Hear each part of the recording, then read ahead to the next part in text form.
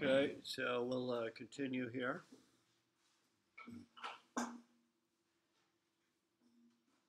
This link here, CSS position values. I was just looking at that. This is quite a big site here, CSS Tricks. I've never really used this site before, but I started noticing it, just before starting this class. It seems to have a lot of good material in it, so I'm using it a lot more now. And there's a video here which I didn't listen to. I listened to maybe 2 or 3 minutes of it, and it sounds excellent. I mean, and this is a really confusing topic. CSS position values or positioning, element positioning. So one thing we could today, we could listen to the whole thing together. It's, 15 minutes or so, 13 minutes. We could do that and do experiments together, or perhaps you could just do that on your own. I haven't decided yet. We could decide together. So that's one thing, and there's a link to it right here.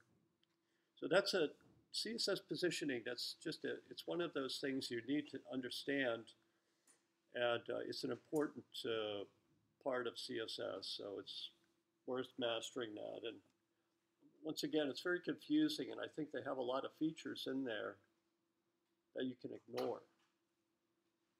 Rather than exhaustively going through and trying to understand every little feature and all the exceptions, I believe what this video does is it kind of cuts to the chase and tells you this is important, 1, 2, 3, that's it. And anyway, that's how he starts the video, and it's convincing from the beginning. So that's I think that's worth looking at. And I talked about this can I use last time. I added this new link here, game programming. And there's at least 2 people, probably several others, that are interested in game programming. You know, they're the game development majors, and the course, working with JavaScript and the Canvas element, right here is a link to this Canvas element. That this will be a good exercise, even if you don't ultimately build a game that runs in a web browser. It's useful to go through the exercise of doing so in this class, because it follows the same patterns that you would see in all the other game development contexts. You know, there's a simulation loop. It runs, at your frame rate, normally 30, 60 times a second. And you just get to see how mainly this game loop. You want to see what goes on in the game loop, how to do that. And so this is something that I've tinkered with quite a bit over the years. And so I'll be spending time on that in this class. Maybe not today, but in the coming weeks, I'll spend time on this. But if you want to, and I just organize these links. It's been a while since I worked on this. I need to refresh my memory and practice with it a little bit. And I just went through my old material, and I pulled out a bunch of things that I wanted to use to sort of go through and refresh my memory and use as a starting point to talk about this topic. This is a good exercise to help you master JavaScript as well. You can do a lot of JavaScript programming if you try to implement a game using this Canvas element, or any game actually. You don't have to use a Canvas element. So I'll show you one of these in particular. It's a responsive canvas. This is something I did some time ago. And it's an example of a canvas-based web page that adjusts to different screen sizes. I've got this in a Git repository on GitHub. Now I'm just going to show you how you might retrieve this source code. So I'm just going to go through that process. I'm going to copy this URL and clone this thing. So I'm going to create a, let's see, I will do what?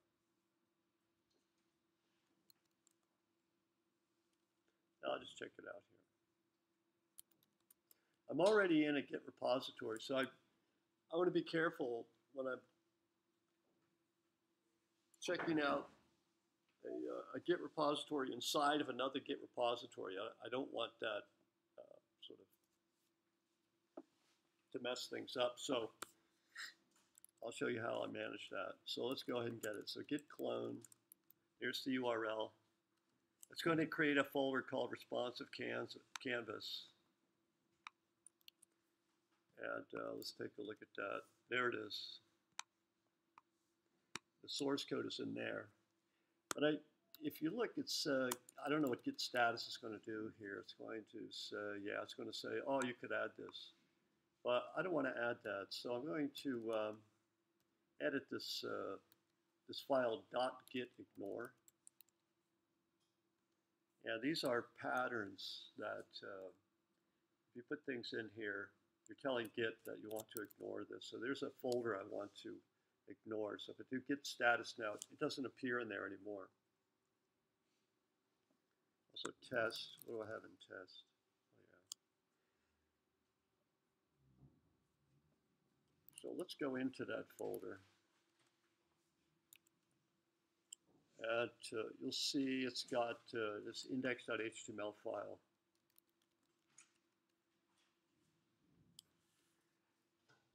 So there it is. This is an example, illustrates how to adapt a gameplay area to different screens.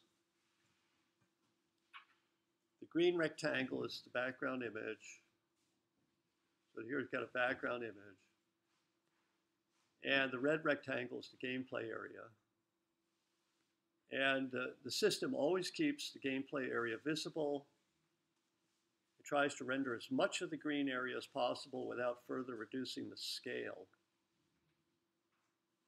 And also it maintains the aspect ratio. Probably should have put that in there. Click on the screen to move the pepper. It will not leave the gameplay area. So if I click over here, the pepper is going to move to where I click to. But if I click outside the gameplay area, the red area, it'll stop at that border. And when you resize this,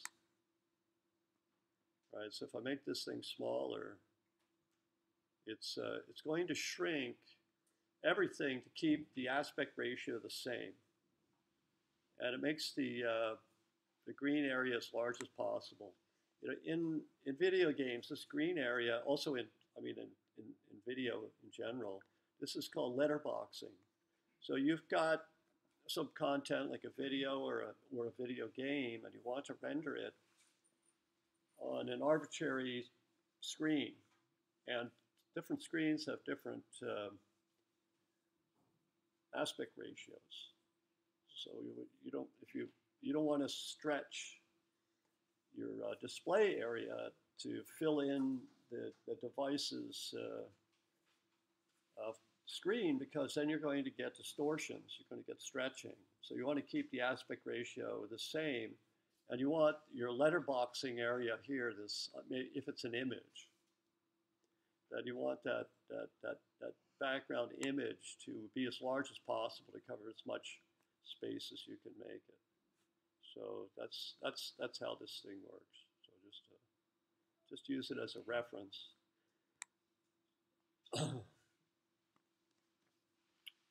Now look, I'm retrieving this from the file system. And maybe you have a Git repository. I've asked several of you to create Git repositories so that I can more easily look at your code. And I can check it out if I want to as well. And there's another benefit of creating a Git repository and using that in this class, and that is you could configure your remote repository to be available as a website. I'm going to show you how to do that. So here we have, let me see what I got to, here we go, 100. Here is this is my repository. And if you go into settings, down here, GitHub pages. And in this section, you can set this thing to one of these two things here, master branch or master branch doc. So I'm going to set this to master branch.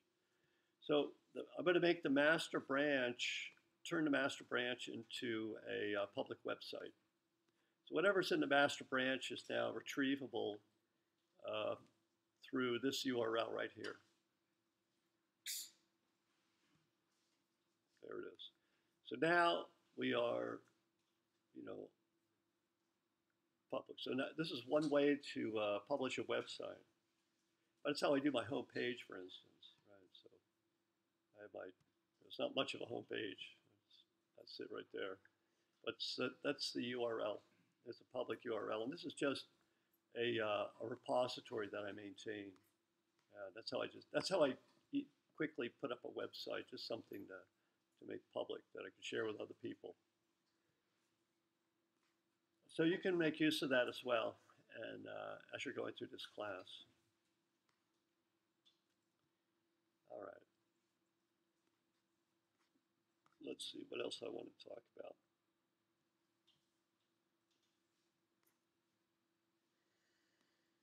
And there's this link to some CSS notes.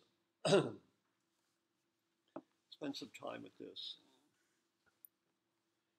So there's two things I wanted to talk about. This how to make your website what do they call it? Adaptable to different screen sizes.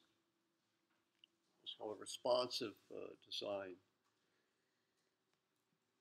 And you use this this media element or media command here to do this.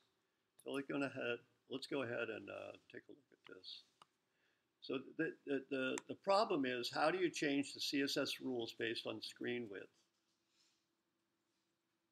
Right, so a phone has a small screen width, rather than displaying, say, your menu in a horizontal manner, you want to make it a vertical list rather than a horizontal list. So you would need some mechanism. You use this media command here and to create sort of a condition. So if you can look at this code here, saying the body has a background that's green in color. But if the device has a maximum screen width of 600 pixels, then let's overwrite that rule, that formatting rule, make the background color red. Let's take a look at how that works.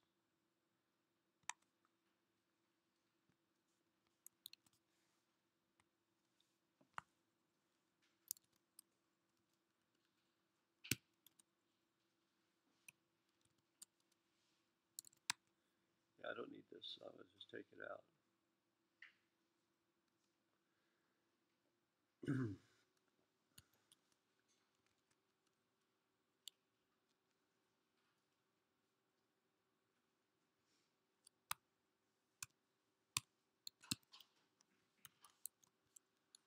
There we go.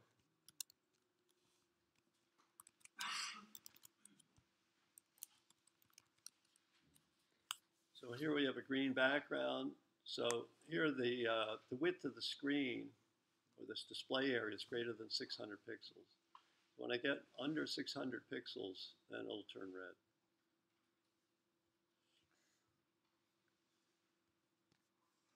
I mean, you wouldn't do this. I mean, this is just an example I got from W3 Schools, by the way. And what was I going to talk about here? Wait, I forgot. Oh yeah, testing it. It's interesting to test this on your phone. And how would you test this on the phone? Well, you could publish it on GitHub as a web page, and use your phone and go to the website. So you can do it like that. But and to make your changes public on this GitHub website, you have to synchronize your local repository with the remote repository. And when you do that, there's a delay. It's a delay of a couple of minutes, so that your changes aren't visible until after, I don't know, 2-3 minutes, maybe 5 minutes sometimes. So it's inconvenient when you're doing development to rely on GitHub, Git pages and GitHub to do these experiments. So to do the tests more quickly, it's better to run a local web server.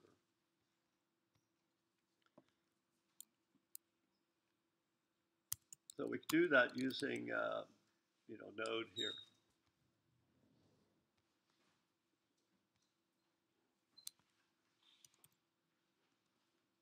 There it is. Now we're retrieving the file through the web server running locally. Then you would take your phone. Actually, let me go ahead and try it.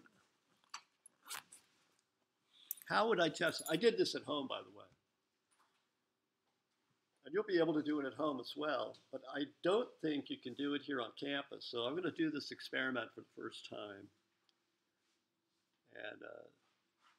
And verify that this is not the campus wireless network will not allow my phone to connect to my laptop through port 9999. That's what I'm assuming that is going to be denied. Now at home, you're running on your router, right? Your wireless router probably have, whatever, cable, internet, whatever. And you've got a wireless router that serves all the devices in your house. And that will not block. That by default, your wireless router in your home probably doesn't interfere with TCP connections between devices within your private network, which is, so this experiment would work at home, but I don't think it'll work here. So I would open up my browser on my phone and go to my web server on my laptop. Well, how do I get to my laptop? It's not like if I type in localhost, it means, localhost on my phone means my phone. And so that's not going to work. So I need to know the IP address of my web server, or I'm sorry, of my laptop. Now you can do things like, what's my IP address? What's my IP address, right? I don't know, anyone ever do this? This is, oh, there's your IP address, right? Does anyone see the problem with this? This number here is, this is what it looks like. This is the IP address it looks like I'm at on the outside of the university network. But the university network is a private network. I think it's a private network. Is it a private network? Yeah, I'm pretty sure it's a private network. So this IP address, packets going to this IP address are going to get rewritten on the way to my laptop. So this won't work. It's the same thing in your home. You can't use this on your home. If you want to connect your phone to your laptop, you can't use this approach to find the IP address of your laptop, because that's what the outside world would look at, would see. Well, you need to know your private local IP address of your laptop, because your phone is on that same private network in your home. How do you get the IP address? Well, I mean, there's a number of different ways, but one way is to use, let's see, I think it's ifconfig, and this gives the information. In a Unix style operating system like OS 10 or Linux, but Windows, you'd have to use a different command. I forget what Windows uses. Anybody know what Windows uses for this? IP config. I remember that's right. IP configs. It's one letter different. Now this thing is scrolling off the window, so I need to. I'm going to run it. I'm going to pipe the output through another program. This is a pipe operation. The standard output stream coming out of ifconfig, it's scrolling off out of my view area here. So I'm going to pipe the output through another program called less. It's a utility. It's part of the Unix collection of utilities. And now I could go through it like this. And it gives this is the symbol that represents the network interface. So this is the loopback interface. And you'll see this is the IP address of the loopback interface. That's localhost. When I type in localhost, it's the same as this IP address. Or there's a whole group of them. Anything that starts, I believe it's anything that starts at 127. Let me try that. So let's see, localhost here. So instead of using the domain name localhost, I will use the IP address of this loopback interface, the IP address of the local host. They mean the same thing. There it is. There's the website. Now, there's a lot of these. I think I could use, for instance, 98. Anything that it'll go to the same place. I think I believe everything that starts with 127 will work. Let me test that. Yeah, anything that starts with 127 as the first byte in the IP address will go to the local host. But when you see it in documentation, you usually see it like this, 127.0.0.1. And these are other network interfaces and I don't know what these do. But this is the one we want. That's the network interface that's used to communicate over the wireless network. And it has the IP address right there. You'll see it's got 4 numbers, 10.123.119.19. This is version 8, Internet Protocol version 8. This is a longer IP address. And we don't want to use that. We're not going to use that. So I'm going to copy this. Actually, I don't need to copy it. At home, if you're at home, you would then use that number. And you could try this on your phone. See if you can go to this. See if you can get to my web server and see it fail. But at home, it will work. So I'm going to type this in, HTTP :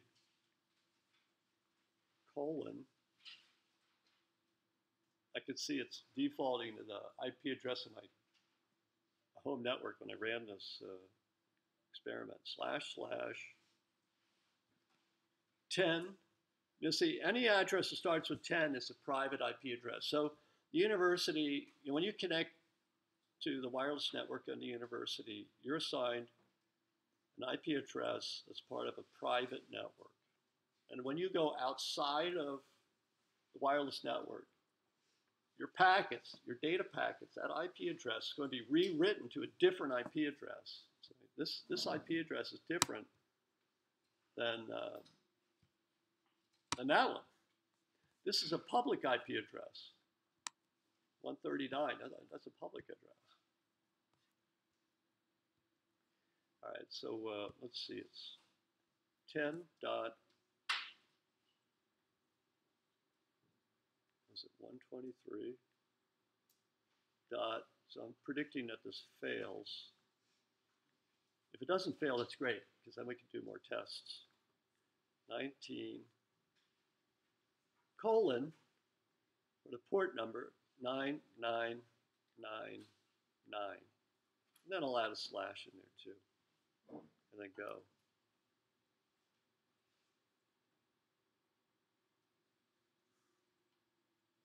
It's nothing. See, it's blocked. Once again, that's the university for you. All right. But at home, you can do this experiment.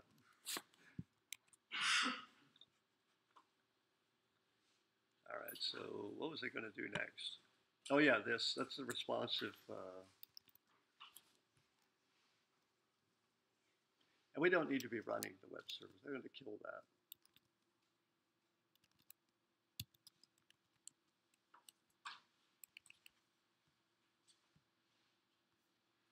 All right. So look at how this works.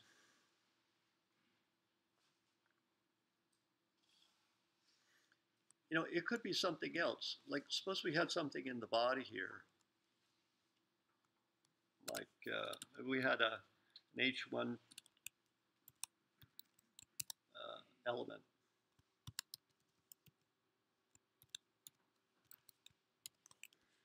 And let's just see how this works by playing with it a bit, okay? So instead of background color set to green, let's make the text. So if you just color by itself, it's called the foreground color, and it applies to the color of the text. Let's make the text green. So the color of the H1 element will make it green.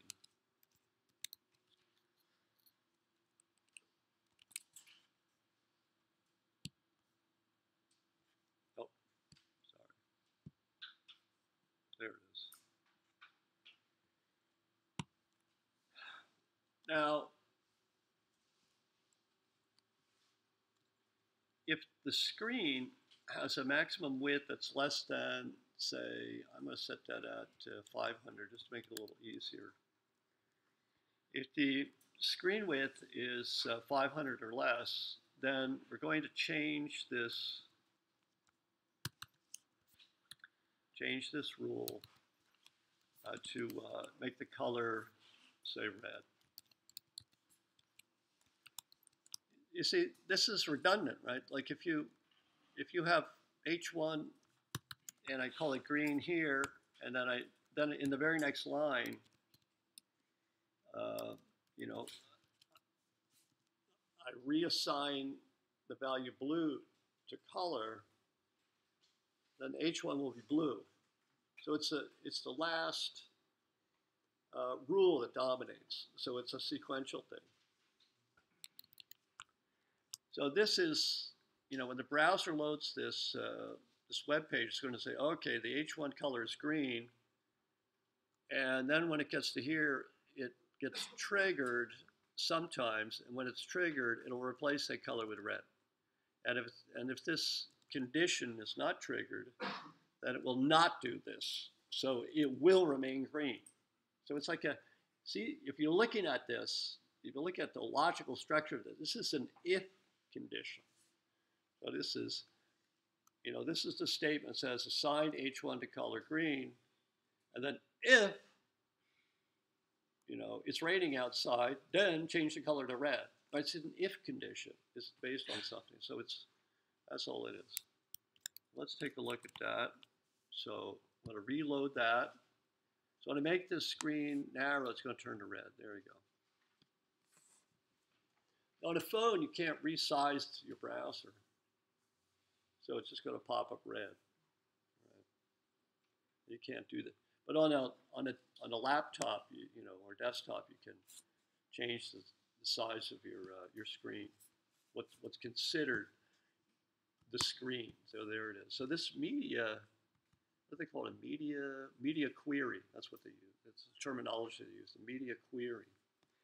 And they have other, so this is a media query that's related to the screen. They have media queries that's related to other things like, say, print. So I think it's print.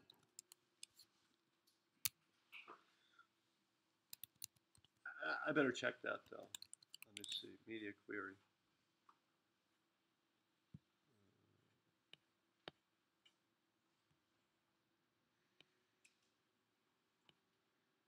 So here's the media types. So screen, used for computer screens, tablets, etc. Then there's print. So if you ask the browser to print this web page, then it's going to use this rule to do the styling when it prints. So you may be viewing the document, it's got a green header, but when you print the document, the header appears red because of this this media query that's using a media type of print. And of course, all means everything. And then you've got this fourth one here, speech. So that's for people that are visually impaired, and they have a tool that converts the web page into voice, and then you can use it for that purpose.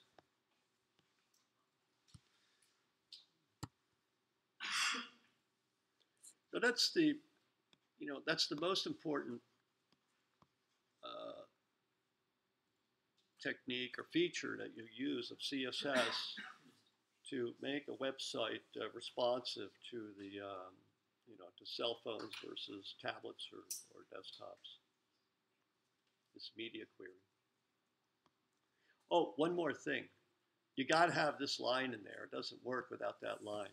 And I tried it. So you can try this at home, say using your phone, and see that line is absolutely needed. And I always just believed that it was needed, before. And I don't like to just believe things. So I always like to run an experiment to see it actually work, and then I really believe it. Now, this might not be required in the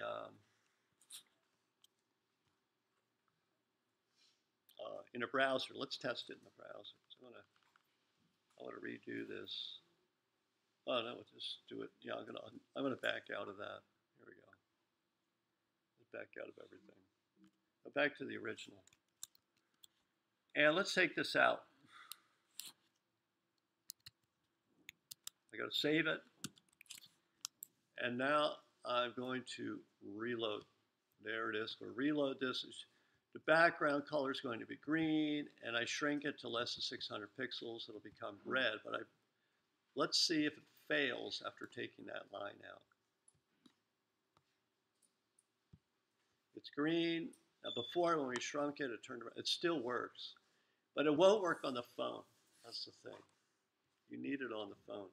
So did I really I did reload that, didn't I? And so you can't test it on the browser, but like I said, you can test it on your phone. But we can't do that here because of the university security policy. And what this does is it says, let's see, what can I say? It's hard to remember.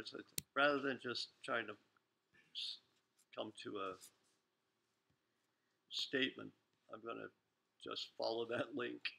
What is the viewport, right? So this thing is the viewport. What is the viewport? So they have a nice explanation here. It's the user's visible area of a web page. So that's called the viewport.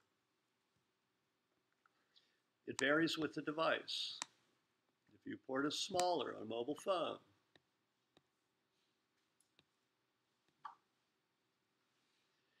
Before tablets and mobile phones, web pages were designed only for computer screens. So as a result, originally, these web pages had a static design. They had a fixed size, static design. But now, because of obviously, all these different devices are connecting, so you've got to, the web page design has got to be more complicated now.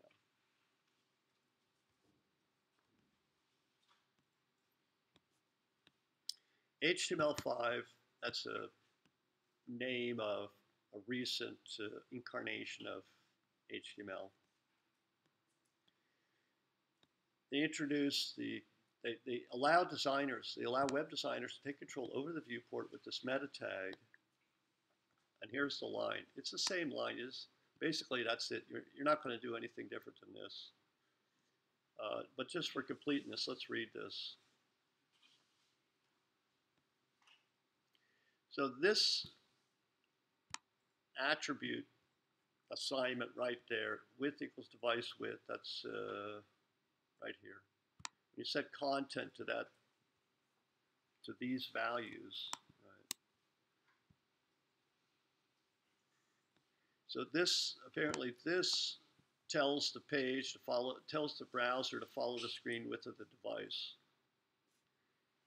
And this value here sets the initial zoom level when the page is first loaded by the browser.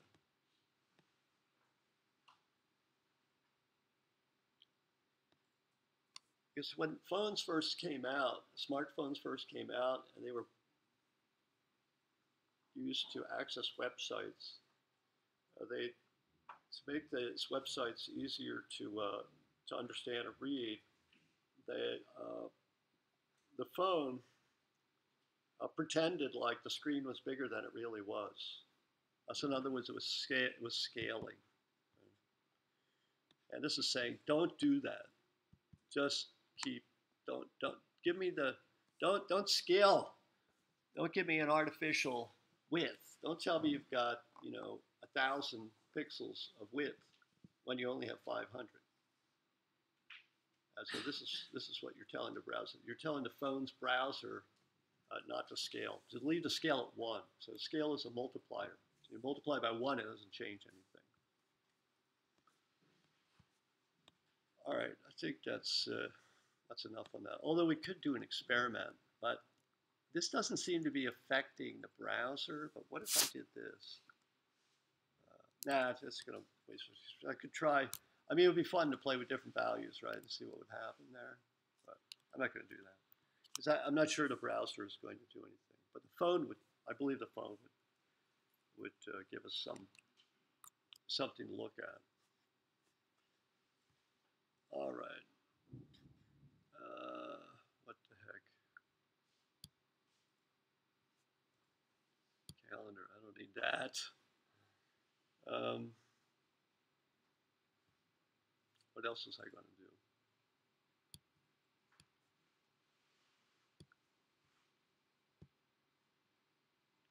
I'll just normalize here. I wanted to talk about this.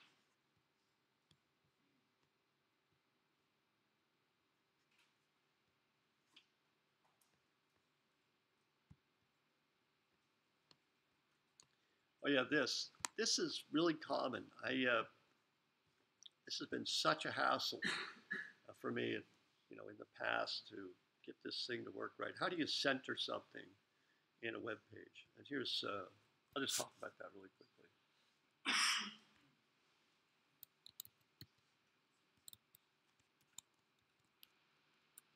I should have the body tag there.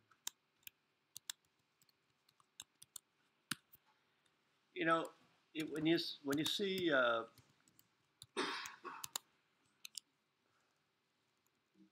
you look at web pages. Let me show you an example there.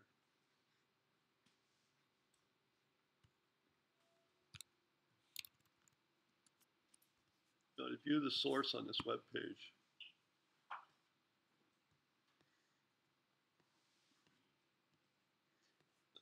see the indentation? So the indentation helps to, all this indentation, it shows the structure.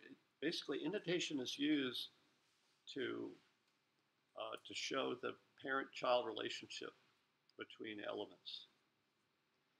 But in a web page, there's so many parent-child relationships that it just goes so deep, right? The indentation kind of gets meaningless at a certain point. You just sort of get lost here. I mean, that's a lot of indentation. Right? So I like to try to not to get carried away with the indentation. So sometimes I just bring things to the left edge here and just sort of ignore that a bit. And I use 2 spaces. You see that a lot in JavaScript. You see 2 spaces for indentation because JavaScript, you have a lot of indentation going on. But if you're working a language like C, C++, C#, maybe you use a tab or use 4 spaces to use more indentation because you tend to have less parent-child relationships between your statements. So let's, this is centering. So this is a Let's see what that looks like. Here's a div, right, with some old thing that gets stuck in my memory. It just popped out when I was writing the example. Let's take a look at that. So this is a div, and I gave it a width. You see, if I didn't give it the div a width, the line would stretch out all the way across. But I gave the div a style with the width. I set the width to 250 pixels to constrain it. And this isn't needed for that.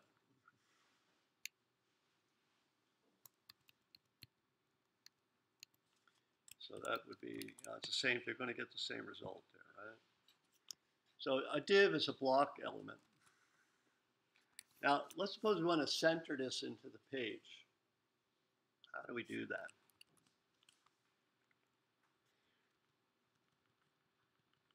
Well, there's a number of different ways of doing it. But in my opinion, although I'm not an expert at CSS and I don't use it that much, but this is an approach that I can remember, and I think it's simple enough. So you put this div, you make it a div inside of another div, and in this outer div, you give it a style of text-align center. That means center the text.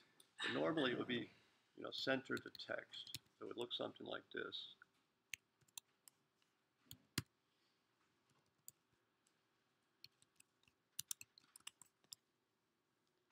That's what centered text looks like. But apparently you can center other things, like you can center a div. This text-align center affects a div that's inside of it, and this will center the div inside of it.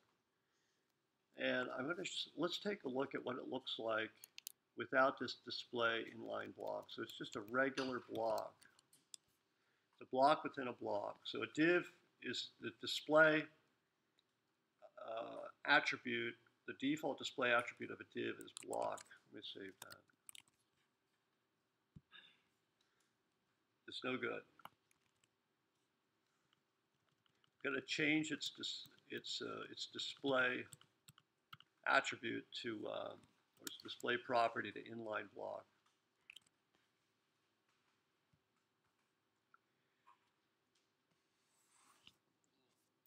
So block means it sits on it. It's its own. I talked about that a little bit there. Block means when the element has a display value of block, it takes control of the whole row, the whole the horizontal extent across the screen. It just takes that over. When you say inline block, well, then the element retains some properties of being a block, but not all. And the important property that doesn't retain is that behavior of stretching out and taking control of the whole horizontal space along the screen. And let me show that to you. I think there's a way I can do that.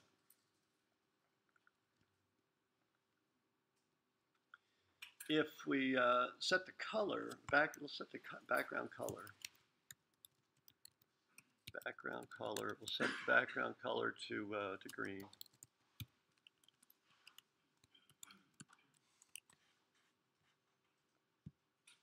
There we go. See, it's an inline block. And if I put this text here, I got another div.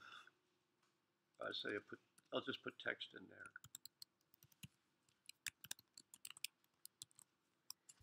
See, inline means a line. Inline, it means it's like text. It stretches from the left. Well, if it's left justified, it stretches from the left to the right. When it hits the edge, it'll wrap around and start on the left side again and continue. So it's going to lay out its elements sequentially from left to right until it gets to the end. It can't display it anymore. It's like a typewriter. It'll go down to the next line and carriage return line feed like that. But if we make this if we let the div be its original default, um, block, have the block characteristic, then it's no longer going to be displayed as an inline element. It's going to sort of try to take command of the whole horizontal display area. So watch. Oh, that didn't show up actually. Oh, that's because of the width here. I'm going to change this. I'm going to get rid of that width. And I'm going to get rid of some of these lines here.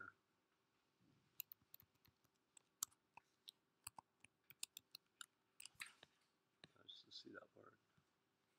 You see how that stretches out? Even though the text itself, doesn't stretch out across the whole screen, the div itself is occupying this whole space.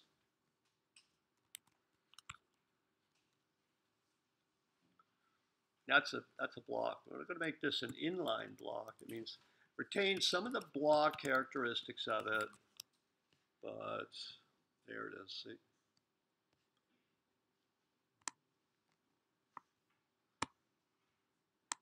And of course, this will be the same. We'll just make it inline, and it'll give us the same result because this is not it's not very long. See, that's the same result. But if we made this long, then you'll see it won't work. Oops.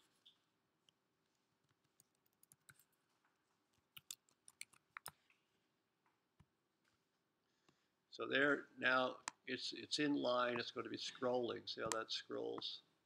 Not scrolling, I'm sorry, wrapping. And we make this an inline block. Come on. Here we go. What the heck? Got to be more careful up here. Inline block here. Oh, before we hit refresh, what the heck is this going to do? If I go inline block,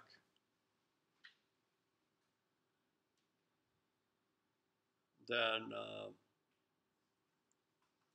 what's going to happen when I hit refresh on that? Any CSS experts out there know what's going to happen?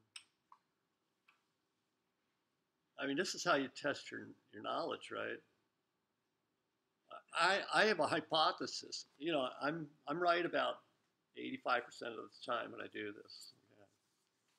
That's my estimate. I can describe what I think is going to happen here. Is there anyone here who can describe what they think is going to happen here? See, that you don't have to tell me, but I'm just showing you that if you just start changing things and hitting refresh and change, refresh, you're not learning anything, right? You need to formulate a hypothesis. It's like, oh, now I have understanding. So in my next experiment, I'm going to do the prediction based on my understanding. That prediction is my hypothesis. And then I hit reload, and then I see if I'm right or wrong. You see, that's how you build your confidence in your knowledge. If you just start changing things and hitting refresh, there's no digestion going on. You see the problem there? Okay, so let's see. What I think is going to happen is this hello will be a line on its own, and that the stuff that's highlighted in green will go down to the next line. Now, my ego's on the line here because I could get this wrong, right? And I go say, oh, I guess I didn't understand it. I'm the professor. And like I said, 85% of the time I get this right. So I got it. Got it. Yes, I'm in there. Okay. What the heck?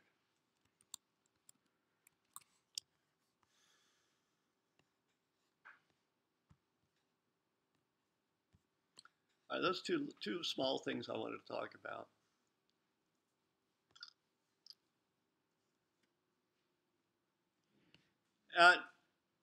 CSS. One issue with CSS is that different browsers have different behaviors, And so you might do something, you're developing on Safari or Chrome or Firefox, whatever, and you got your site done, and then someone looks at it in a different browser and it's broken, or it's off a little bit, and you go, what's going on there? So there's this CSS file called normalize.css. It's just a little file with a bunch of rules in there, and this thing keeps changing over time. But it just it attempts to normalize it. It sets some CSS rules that compensate for some of the bugs that or differences between the browsers. So it makes them consistent. So let's see, we could use, we can download that thing. Let's go ahead and take a look at that. Download. Well, that's not really downloading, is it? But that's what the document looks like. There it is. So this is, it's widely used. And so you just to be aware of it. Let's give an example here. Well, remove the margin in all browsers. Yeah. So render the main element consistently in IE. Here. So what? So there's an explanation of what needs to get done, and then followed by the CSS. So there's an element named main, and it should be a block element. But all the browsers have this main element by default, a block element, except Internet Explorer. So we throw this rule in there so that if someone goes to the website using Internet Explorer, that the main element gets treated like a block element. And it goes down through this. It's and if there's, you see, it's nicely annotated here. Grouping content. Number one, add the correct box sizing in Firefox. And then they show this is the one thing that they're doing. It's number one. So this is where that's accomplished. These two lines. So these two lines are needed in order for Firefox to have the same behavior as all the other browsers. It's only needed for Firefox. Now, in Edge and Internet Explorer, there's a problem with overflow. So this line here, and this all has to do with this horizontal rule, HR's horizontal rule. It's just a line, horizontal line. And so this rule here is needed in order for Edge and Internet Explorer to render horizontal rules in the same way as they render them, as it's rendered in the other browsers. It's a nice resource to have, and I just thought I'd let you see that. I should probably put a link to that. Yeah, you can find that. It's in the video. All right, it's almost 5 o'clock. Any questions? Anybody have a question?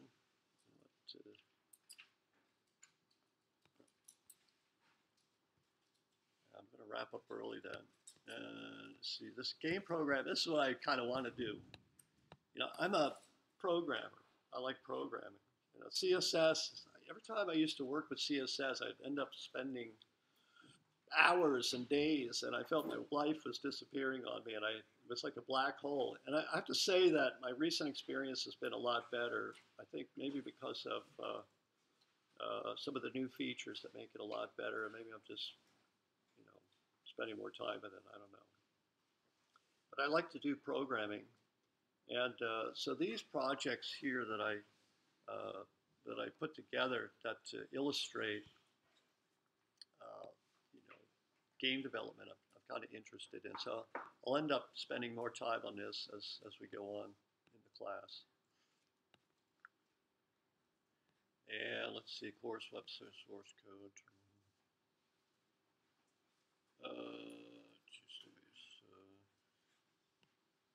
Yeah, this one here. I'll show you what that looks like. It illustrates some things about JavaScript and inheritance and so on. I think I won't get into that, but you can, if you want to, I'll talk about this more perhaps maybe next week or even later. I just remembered now what I wanted to talk about. this W3 schools.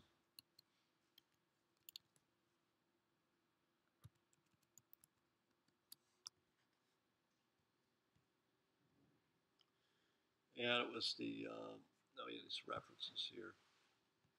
CSS reference. This is pretty good. W3 schools has really improved a lot, and I never used to use it very much, but now I'm using it a lot. You've got, I should probably talk about this CSS selectors.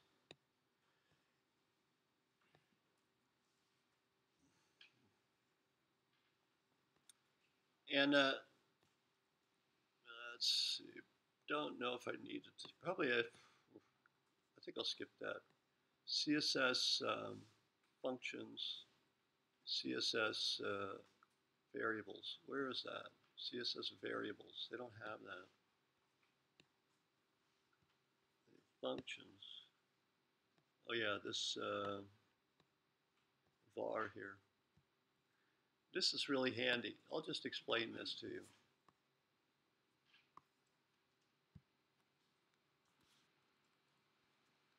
And then we'll quit.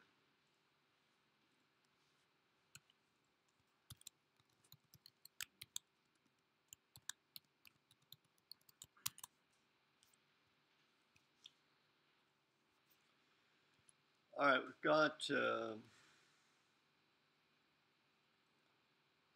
maybe we have,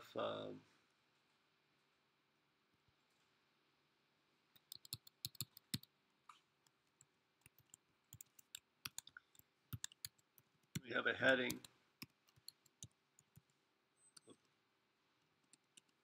I'm just spacing out here.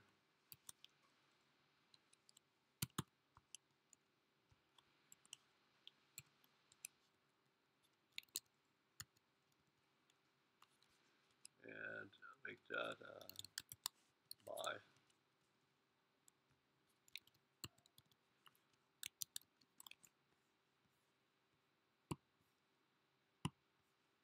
Hello and bye.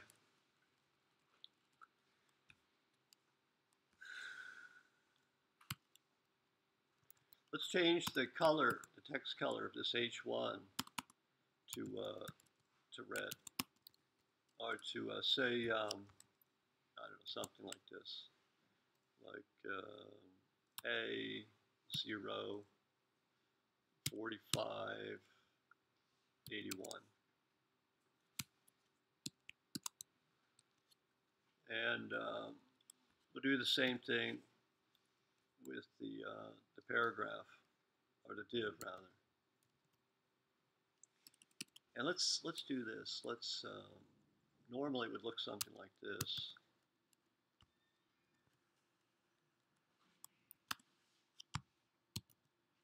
Just to introduce a new idea here.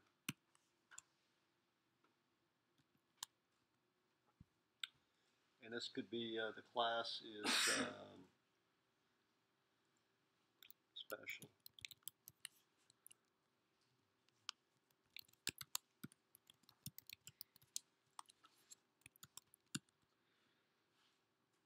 So divs that are special,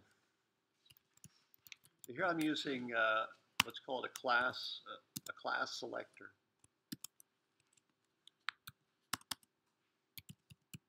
So we want to say we want the same color for the heading and the special. We want the same color.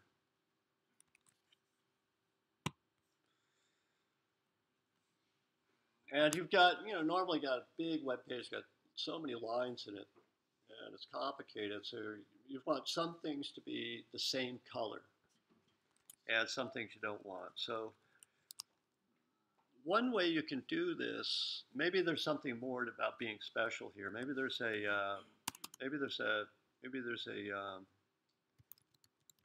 margin left, 40 pixels.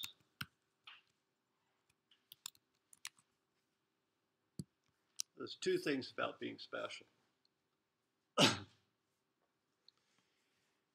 And now, you may have other things that you want to assign the same color to.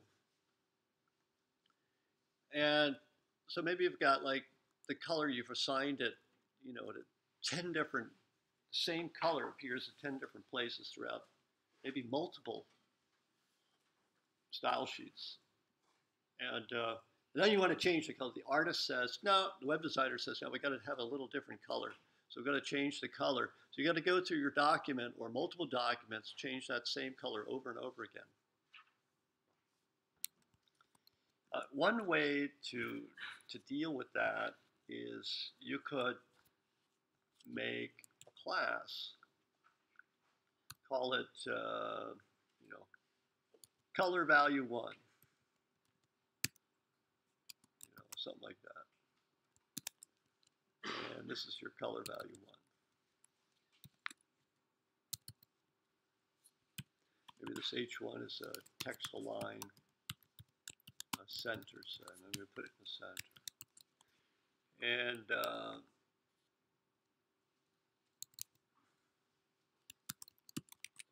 there we go. Now we want these two things to be the same color. But we don't want to, and maybe there's 100 of these CSS rules that use that color. So we're just going to make a class and call it color1 here. And now, whatever we want to have that color, we just assign that class. So I'm going to call that color1. And, but this div, we want to give that the same color, but we already have a class there, right? So what do? Well, we can assign 2 classes. So it's the special class is associated with this div, but also the this color1 class. So that's how you can specify 2 different classes for a particular element. And there we go. Now it's there. That's one way to do it. But it makes it a little messy because now you've got to use these things, right? But there's another way to do it without having to create a separate class just for that particular color. There's another way to do it. And that is to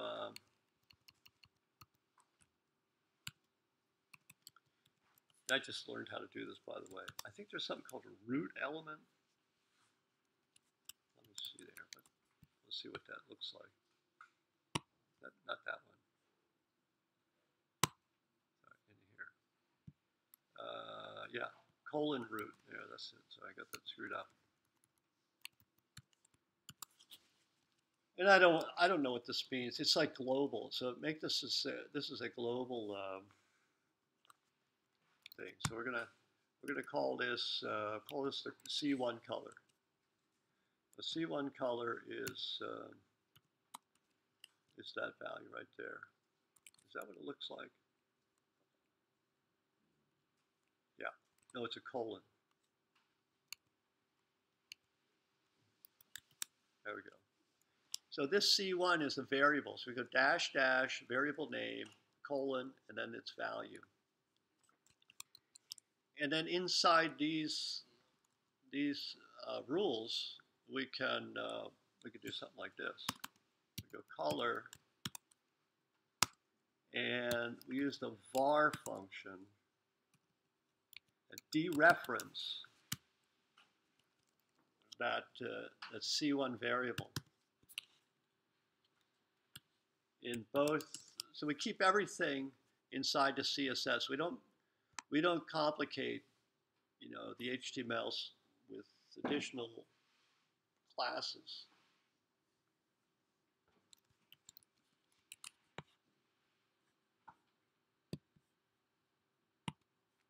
There it is. Now it's working. Now, if you want to change the design, and you only change your color in one place, and it propagates throughout all your CSS. That's really handy. Now, can you really use this? Yeah. Can you change those in real time with JavaScript? Oh, my ears are getting really bad. Can you change those in real time with JavaScript? Real time in JavaScript? Yeah, you could use JavaScript too. Yeah. I mean, there's a number of different ways of doing this. You could do it with JavaScript so that when the web page loads, JavaScript can run and just go ahead and do a bunch of replacements. Just do I can show you how to do that actually, if you'd like. That's a good exercise. Let's do it. But let me hold on that for a second. I want to talk about something else first. That's a good idea. The thing is, it's a new feature. So, can I use var? It's a variable fonts. Oh no, it's called CSS custom properties. Just custom properties. I think that's what it is. There it is. CSS variables. And Internet Explorer doesn't support it. Version 6 through 10 and 11 as well. That's 1.7% of the global population. That's 0.3%. That's 2% of the global browser use. And Opera Mini doesn't support it either. That's another 1.5%. So we're losing 3.5% of, if you were serving these pages, globally, I guess, and you're going to be missing 3.5%. So 3.5% of the page views will be faulty. So you got to decide, well, do you really want to use this or not? And so that's something I'd think about. Now, what people do is they're using things like these CSS processors, like SAS. No, that's not what it is. There it is. There it is. SAS basics.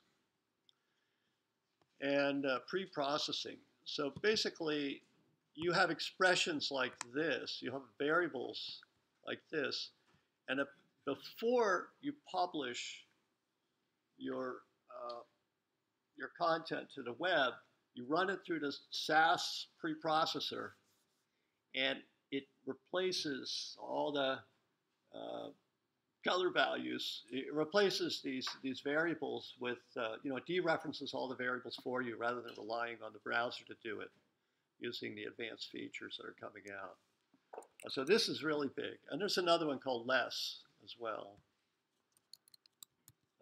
But it seems to be less popular. Maybe that's unfortunate. They use the word less there. I used to use less because it's based on Node.